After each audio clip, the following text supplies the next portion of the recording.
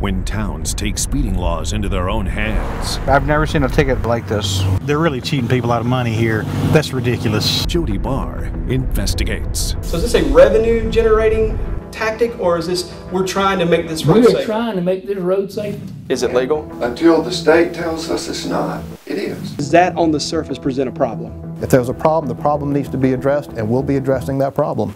WIS investigates because you deserve better.